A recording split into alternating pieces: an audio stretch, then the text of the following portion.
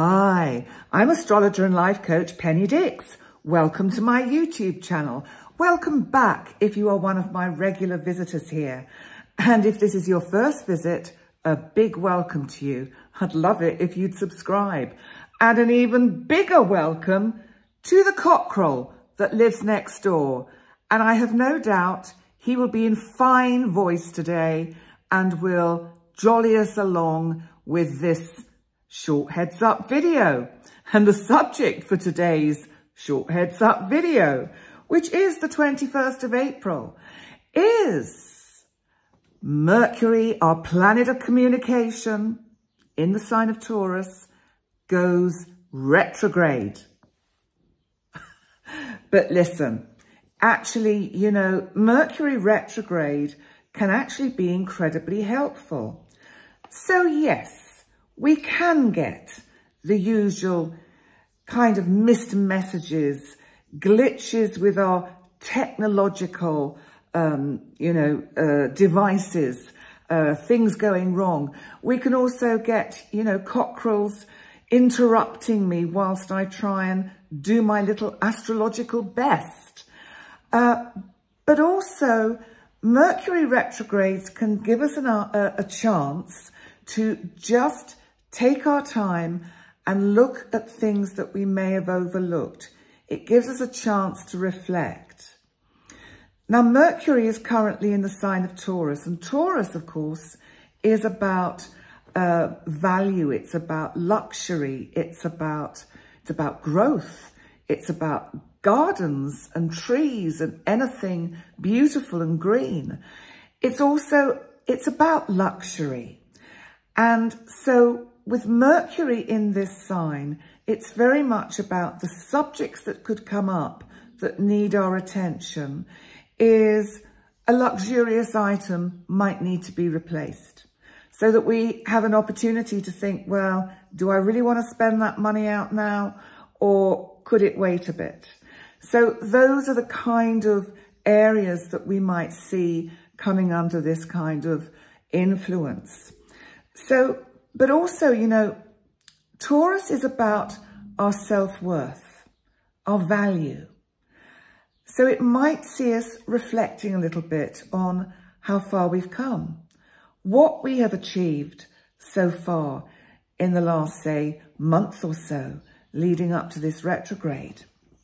But let's have a look at the event chart, because this will give us a little bit more of an inside taste of what we can expect. Now, in the event chart, Mercury is going retrograde in the 11th house. Now, this is the section of the chart that is about the community at large. It's about our hopes, our dreams, things we like to plan with friends. So it may be that we have things that we've planned with friends that get delayed or cancelled. Big events might get delayed or cancelled. There is an awful lot of energy now in the sign of Taurus, because we had all that energy building up for the new moon total solar eclipse on the 20th. So we've had all that Aries energy that really, really brought things to an intensity and to a climax at that 29 degrees. And now it's just Jupiter, Eris and Chiron that are left in the sign of Aries, and they are going to have something to say too, but that's another heads up. Let's look at the Taurus energy, because now we've got the sun, we've got the moon, we've got the North Node, Mercury and Uranus, and also a lovely asteroid all about relationships, Juno. You know what? You might hear from someone that you thought had kind of gone off the radar. Somebody you are romantically interested in, even if it's only a kind of a worshipping from afar, or a kind of the mind idling and imagining and daydreaming about someone. That could be a manifestation of this Mercury energy, especially because we've got Uranus here. more or less conjunct Juno, which is kind of bringing unexpected events around anything to do of a romantic nature. Now, Mercury, when it turns direct, is actually conjunct the moon in Taurus. Now, the moon is about our feelings. It's about that nurturing, caring side of us. And being conjunct Mercury, this is about being aware to communicate with thought, with feeling. So I feel that this Mercury retrograde really is giving us all an opportunity to slow down and think about how we talk to the people we care about most. You know, one word can end something very quickly. And that word might come out because we've not thought enough about what we're saying before we say it. And as they say, once it's said, it can't be unsaid. Now, in this chart, Saturn, our planet, my big outer boy of restrictions, boundaries, and timing, is in Pisces, conjunct the midheaven. So there's something about this Mercury retrograde that says it's good that we're being given this chance to slow down. Otherwise, I think the energy has been so intense, especially with the build-up to the new moon total solar eclipse. Now, that energy is going to have a long-lasting effect and is going to go on for not only several weeks, but several months. And as I said in my new moon total solar eclipse video, if you haven't seen it, check it out. It's on my channel, because we will look back maybe in a year's time, maybe in 2 years' time, and go, ah, that's when things got triggered for me. And with Mercury retrograde, it's giving you a chance to think and to slow down and think about your next move in the area of your life that is, well, I was going to say your career, and it may well be, but it may also be what you are passionate about. You might be passionate about your family or a particular hobby. And so these are the kind of things that we're going to feel coming up.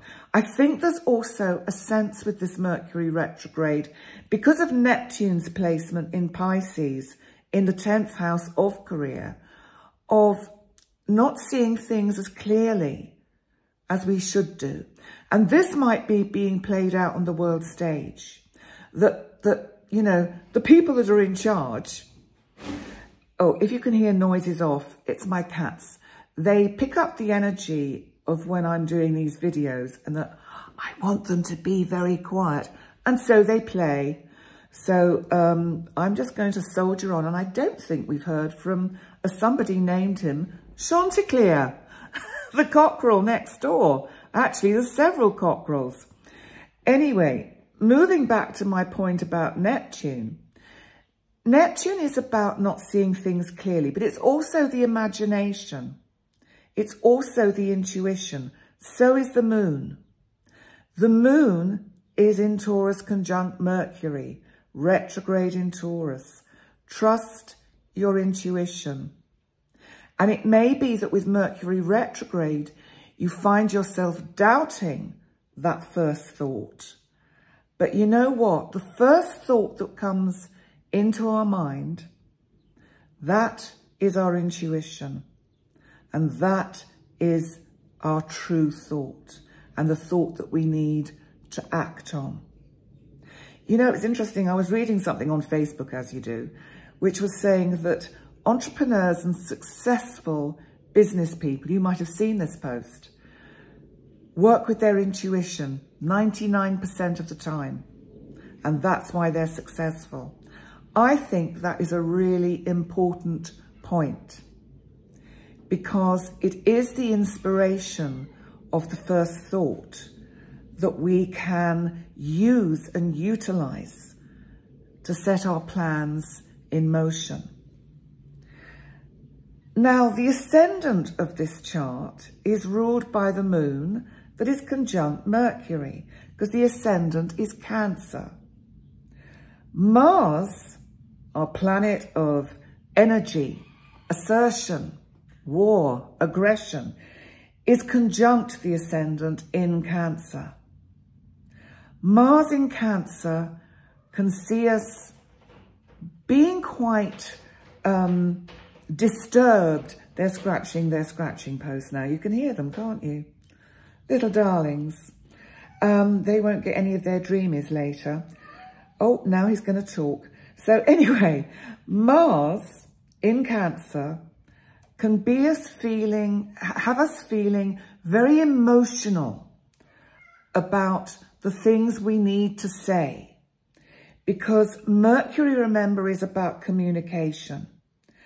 And Mars is actually sextiling, which is a helpful aspect, this Mercury retrograde, saying that if we have things to say, we will be saying them with feeling and with passion, with love. So it may be that you have an opportunity with this Mercury retrograde to repair some relationships where you've been a little bit too caught in the mind and caught in logic in how you've talked to someone. And this is giving you the opportunity to go back and use some compassion and feeling. That would be a good use of this retrograde Mercury. Now, Pluto in this chart is still, of course, in Aquarius at that 0 degree. Pluto is actually getting ready to go retrograde on the 1st of May, and my May videos will be up in the next few days. And I'll be doing a live on the last day of April, the 30th. I'll be doing my live May broadcast. Please join me for that. It's always interesting. We will never know which cats may appear, which cockerels will appear. There we go. We had one just then. And it's all very interesting. Anyway, before I finish this, I just want to also come. Yeah, Pluto is in the part of the chart that is about transformation and about other people's money. Now, remember, Taurus is about the economy. It's about our own finances and the global economy. So there is something here about a slowdown. You know, as of today, when I'm recording this, which is actually the 17th of April, the markets are actually doing remarkably well. But I think there could be a little bit of a false ceiling here. And that actually, when Mercury goes retrograde on the 21st, that we may see events happening in the world that will affect the economy and slow it down. Also, Venus, our goddess of love, relationship, the ruler of Taurus, is now in Gemini. Gemini, of course, is the sign about communication that Mercury rules. Now, Venus, of course, can also be about value and money, as well as being about love and relationship. So these are the kind of areas that are going to be highlighted. You might find that you need to have conversations with maybe people you work with or your loved ones about their budgeting, how much they're spending, are they lashing out on expensive items? Are they really necessary? Remember, it's Taurus, it's luxury. So that's the kind of energy that I think will be around for this Mercury retrograde. Now, it goes direct again on the 15th of May, the day before Jupiter, the 16th, moves into Taurus. So that's going to be interesting. And all I want to say is that this is, as usual, going to be a Mercury retrograde that will have some of the classic things of things breaking down, but I think it'll be luxury goods. You break something that is luxurious and have to think about whether it's worth, you know, fixing or not. So those are the kind of things that I think get affected when Mercury is in Taurus. So on that note, I want to say thank you so much for joining me for your medium length heads up about this month's Mercury retrograde. Sorry, May's Mercury retrograde, but it starts in April on the 21st. When you record these and then you're talking about future dates and you're trying to kind of project yourself into the future, it can get a little bit confusing. So we now have a lovely bird chirping away, but I don't mind them. They're lovely. And anyway, thank you so much for joining me. Shall I continue to witter? Please remember to like, comment and subscribe.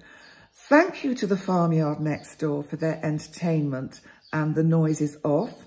And please, thank you for those of you that have recently subscribed to my website. If you haven't and you would like to, I'd love it if you could do that as well, because we are planning some courses, webinars, which are all going to be upcoming in the second part of the year for you to join in. And that could be super fun. And we're working on it behind the scenes. So that's something to look forward to. So in the meantime, thank you for joining me. And I look forward to seeing you next time. Bye for now.